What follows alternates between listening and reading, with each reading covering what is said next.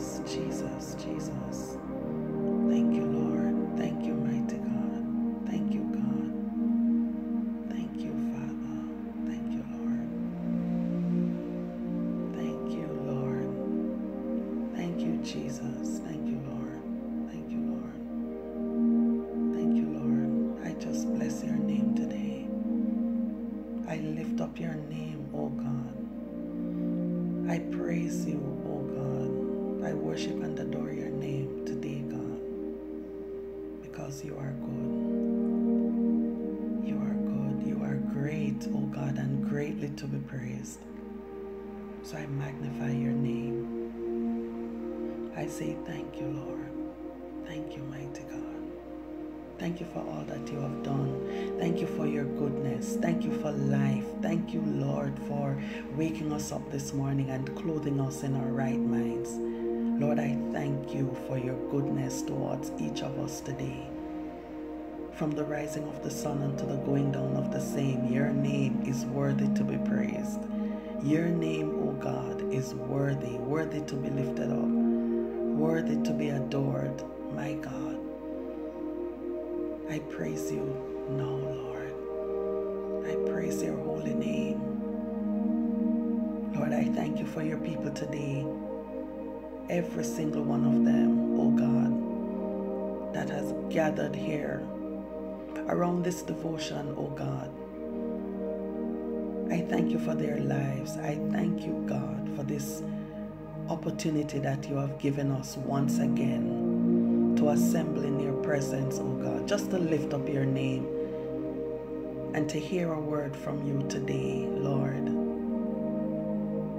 I pray that you would touch each life, Lord. You would touch each person, Lord. You know them. You know everything about each of them, Lord. See them where they are now. See them, oh God, in whatever state that they're in, oh God. And meet them, Father. Meet them where they are. Some are happy. Some are sad. Some are in between. Some are a bit indifferent. Some don't even know what's going on in their lives right now. But Lord, I ask you to strengthen, even at the onset, oh God, of this devotion today. I pray, mighty God, that you would bring change and transformation to lives, oh God, that have been crying out to you for change, for something different to happen in their lives. Some are tired, oh God, of going around the same mountains all the time. They cry, they reach out, but yet, oh God, it seems as if you're not there. So today, God, I ask you to give them an encounter, oh God, with your holy presence. Let your presence now, oh God, fill their lives. Cause them to experience your peace even in the midst of turmoil, mighty God. Jesus, hallelujah. Glory be to your name, oh God. Thank you, Lord. I bless your holy name. Lord, take charge of the airwaves and cause your word, O God, to go forth with power, with anointing, and with clarity, O God. It would reach the hearts of your people. Yes, Lord, the deep places, O God, that only you can reach. So, Lord, I pray now that you would do for us today more than we can ask or even think, O God. Let it be a different kind of day, Lord. My God, help us, Father. Help us, Lord. Jesus. Hallelujah. Thank you, Lord. Thank you, mighty God. Good morning, friends. Good morning. This is Diane. And I'm coming to you today with another word of encouragement. And I must say, in times like these, friends, you know, the sun could be shining elsewhere. But when you are affected by bad news, even if the sun is shining, you just perceive it in a totally different way. And today, my heart is broken. My heart is broken because of some events that took place in this BVI where I live. It's just so troubling. It's heartbreaking. And I know, friends, most of you are from all over the world. I know that. I know that you are from different places, and the sun may very much be shining where you are right now. Well, it's trying to come up in the BVI. I say try to because it's rainy, it's overcast. And I would say for good reason. It's as if the atmosphere is responding to the wickedness that has taken place in this land. And my spirit is saddened, totally saddened and heartbroken. I know that we don't live in a perfect world, but today I just want to declare to somebody that Jesus is the answer. Even to myself, that Jesus is the answer. Yes, friends, He's the answer for the world today, a world torn apart by sin. It's a world where the heart of man is desperately wicked. It's a world ruled by secrets and lies. It gets hard and difficult at times. Some days we are up, we have these mountaintop experiences, friends, while other days are valley days. Valley days. The BVI is now seeing some valley days, even in the midst of what looks like progress, what looks like we're going forward in this nation. We're now in some valley days. Now, does one incident or two incidents create valley days for the entire nation? Yes, because it speaks to the wickedness that dwells in the nation. Yes, every nation has problems, but this is getting out of hand. Friends, I got some terrible news last night. There is a report and it's all over the internet. All right, so if you go to any of the news sites in the BVI, you will see breaking news where a vicious attack was done on a woman last night. The reports are that a woman was found in the middle of the road, apparently thrown from a vehicle, riddled with bullets, rushed to hospital, and later died. Now, one would say, well, that happens everywhere. I mean, sin and destruction is everywhere. So, what's so urgent or important about this? I'm saying, friends, that when you live on a small island and you get this type of news, it is heartbreaking. It is sad.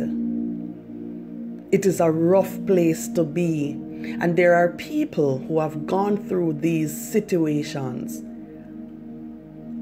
and then are expected, like those who are left behind, they're expected to just scrape up their lives and move on because such is life.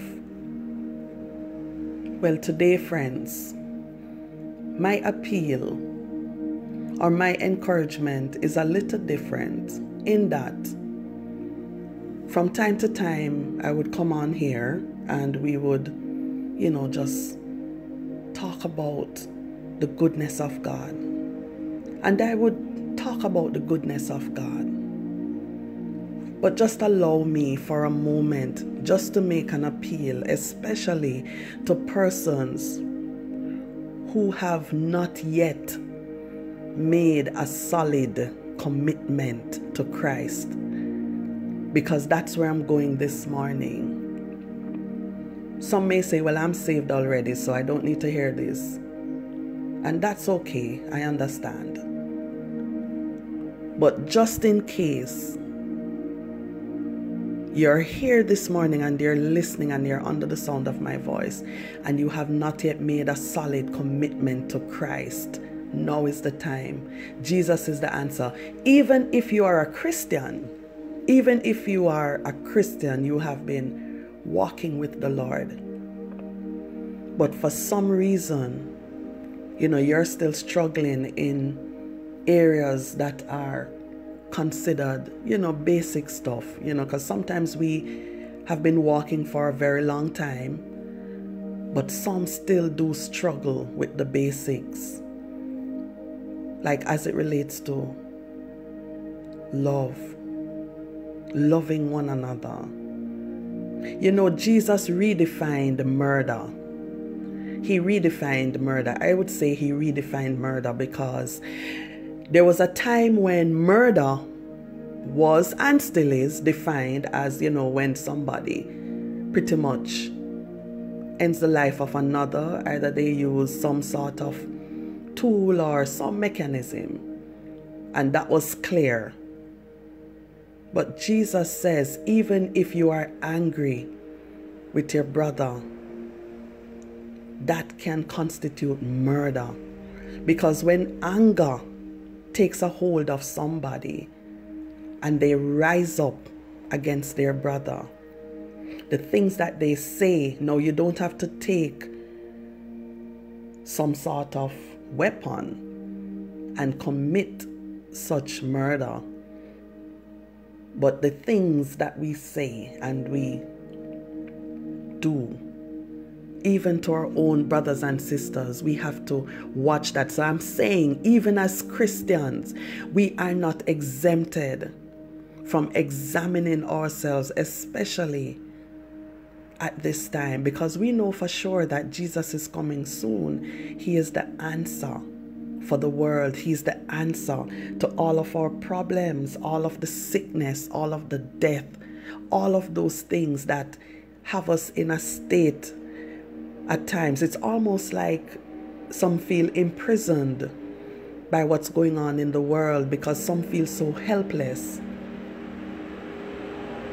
And yes, the world will continue to go in a downward spiral, yes, because the Bible did declare that in the last days, perilous times shall come. And they're not coming, friends. They are already here. Perilous times are already here. Even if you're not affected by certain things, at a particular time, rest assured, you will be at some point. Because we live in a world that continues to reject Christ, generally speaking. Yes, there are many Christians, going through, fighting their way, holding on, standing firm. But this world is not our home. Christ himself declared that his kingdom was not of this world. And if we are his followers, we have to remember that. Now, to those who have not yet made a solid commitment, and I use the word solid because what I'm seeing happening nowadays, there are a lot of people who are religious, very religious. They go to church regularly. As a matter of fact, some go more regularly than the Christians. Okay, you could always look around and see these people. Sometimes you have been seeing them in church for so long, you forget that they are not saved, really, because they have not said yes to Christ. Everybody has issues and problems and all of that. But you have some who come all the time. And yes, it is the duty of those who are followers of Christ to get the message out Yes, we plant the seed and then the Spirit, does the watering. But I'm here to make an appeal to somebody today to seek the Lord while he may be found. Call upon him while he is near, because no one knows the day nor the hour. When I think about what happened to this woman here in the BVI last night, I'm pretty sure she had dreams, goals, aspirations, plans for herself and her family. But look what happened. In a moment, her life was snuffed out by criminal minds, criminal elements roaming about our neighborhoods, roaming about the society, taking life as if they gave it. I'm just saying, friends, Jesus is the answer. He is the answer. When things get rough, when they become out of control, we can have joy and peace. Yes, things are going to cause us to become sad, to be upset. My mood is a little bit different today because this is just terrible. It's terrible. Terrible. And I'm saying Jesus is the answer. Because even if you're not going through now, like I said, there will be a time when you will need to call upon his name. All right? Jesus is the answer. Let me read something here for you. What Christ himself declared while he was on earth. And just a word to us today of how we should perceive all that happens around us. All right? He says, my kingdom is not of this world. It is indestructible and eternal. When you see shocking evil and mismanagement all around you, do not despair. As I was being arrested, I told my disciples that I could call on my Father and he would send more than 12 legions of angels to rescue me. However, this was not the plan we had chosen. It was necessary for me to be crucified to save everyone who calls on my name. Remember that you are a part of my kingdom of everlasting life and light. The darker your planet becomes, the more you need to cling to the hope you have in me. Despite the way things look, I am in control. And I'm accomplishing my purposes in ways you cannot understand. Though this world is deeply fallen, it's possible to live in it with joy and peace in your heart. As I told my disciples, so I say to you now, be of good cheer. I have overcome the world because you belong to my kingdom. In me, you may have peace. Glory be to God. Friends, Jesus said, my kingdom is not of this world. If my kingdom were of this world, then would my servants fight that I should not be delivered to the Jews, but now is my kingdom not from hence. That's John 18:36. In Matthew 26:53, he says, thinkest thou that I cannot now pray to my Father, and he shall presently give me more than 12 legions of angels? Yes, friends, he could have, but you see, that was not the plan. The plan was to go all the way so that we could have life and life more abundantly. So I'm saying, even in the midst of all of the sadness and the turmoil and the wickedness that goes on around us, our hope is in God. All right, Acts 2:21 says, and it shall come to pass that whosoever shall call on the name of the Lord shall be saved.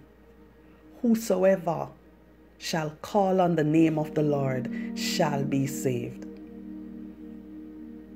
Sounds basic, but it's true. And that's what we should do. Those who are not saved, those who have not yet made that solid commitment, those who have become steeped in religion but does not have a genuine relationship with Christ. That's what I'm talking about. Jesus is the answer. All right? It's time to take that relationship a little deeper, a little further. Even those who are saved, yes, we can too go deeper in God so that He can use our lives. Because you see, time is running out. Time is becoming shorter and shorter. We are getting older and older. All right? So we must be about our Father's business. Those who are saved, be about it now, because the world is dying. All right? It would not be a good day if on that last day persons find themselves outside of God's covering, outside of His umbrella. He's saying, come and come now. Do it now. Now is the time. Now is the acceptable time. Those who are not saved, come now. Those who are saved, draw closer. Because the days are evil. Times are perilous. But you see, even in the midst of all of that, Jesus is saying, you can have my peace. John 16:33 says, these things I have spoken unto you, that in me you might have peace. In the world you shall have tribulation, but be of good cheer. I have overcome the world. So Jesus is the answer. All right, I'm just going to keep this really short today, well within the time, and I'm going to pray right now and just ask the Lord to help us to draw closer, because we need that. We need that closer walk with Christ. We need Him now more than ever. Let's pray. Father, I bless your holy name today. Lord, I thank you for your word.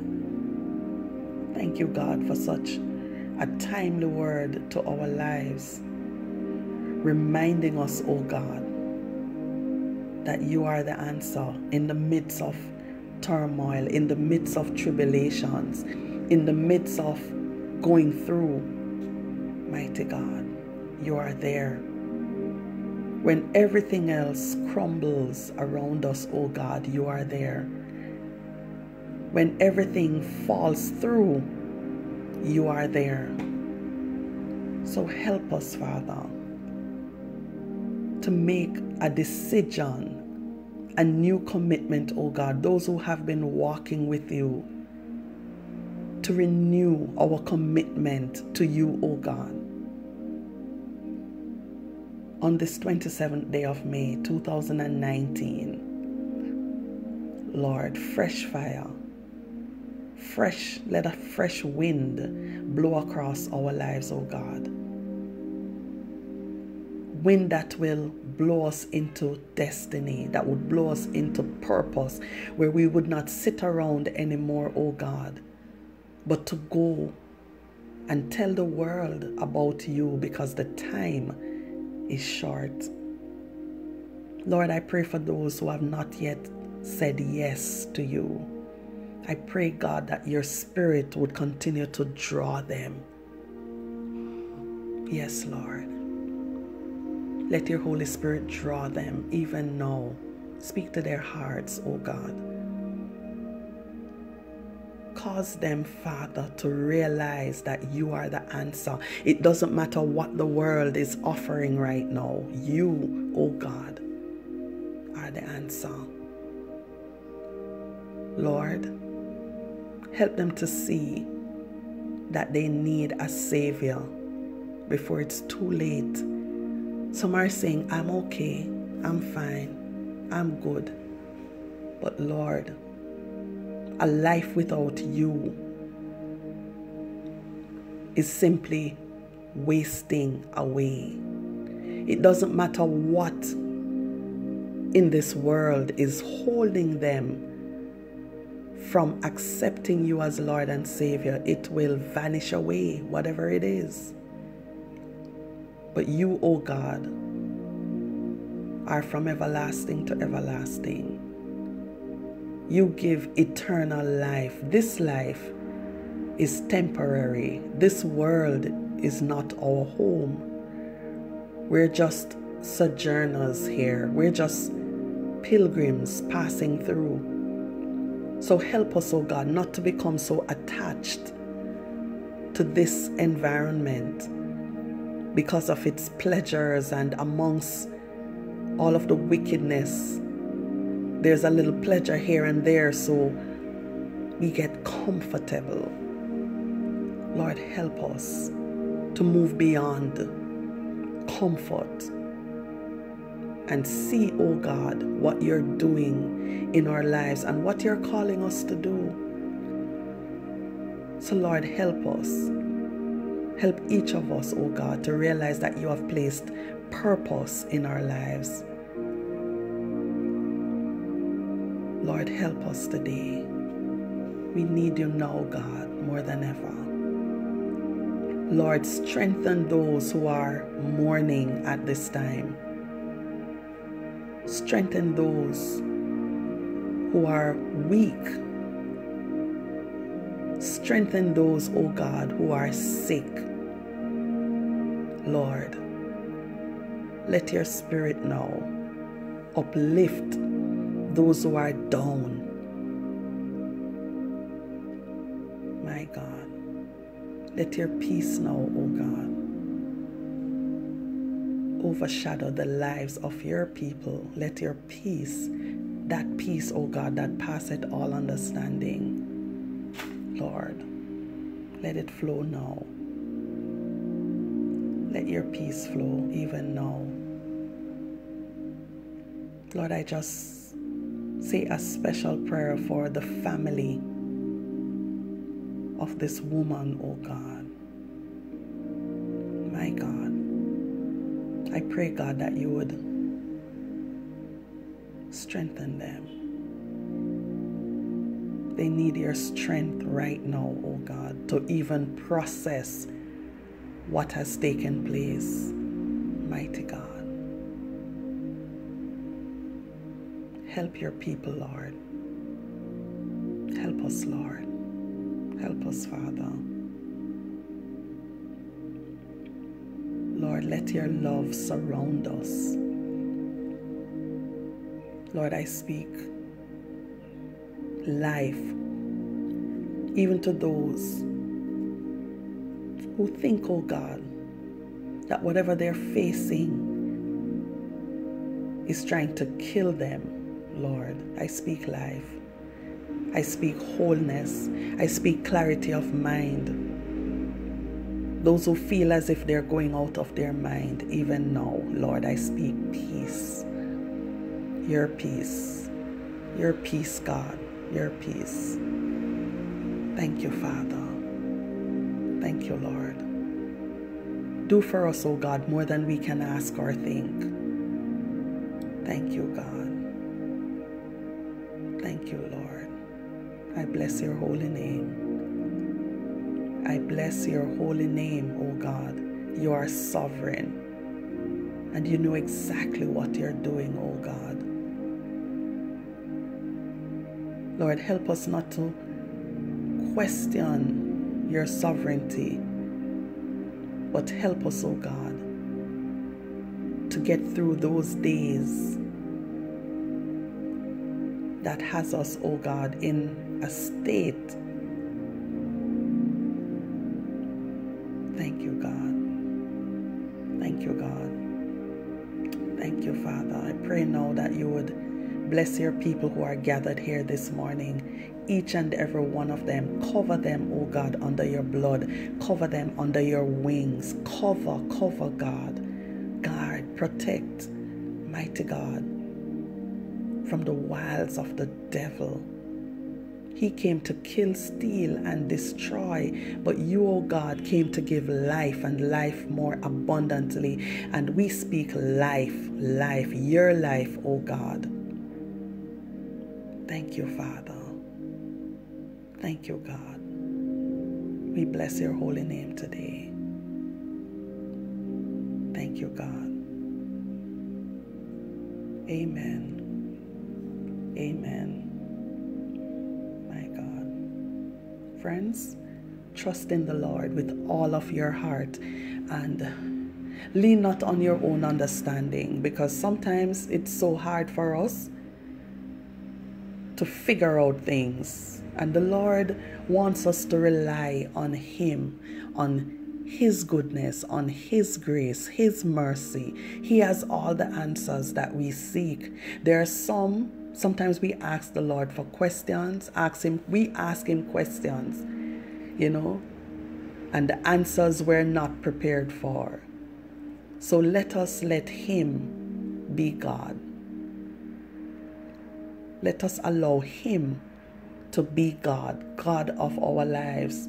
He knows how to steer our ship once we turn over, everything to Him. All right? Be blessed of the Lord today. Be blessed of the Lord today. Walk in love. Walk in peace. Walk in joy. The joy of the Lord is your strength. All right? Pray for us. Pray for the BVI. Pray for us, friends. Pray. Pray for us, because we need God in this place. We need God. We need Him now more than ever. We need Him. All right? Now, until we meet again, friends, in this fashion, please take care.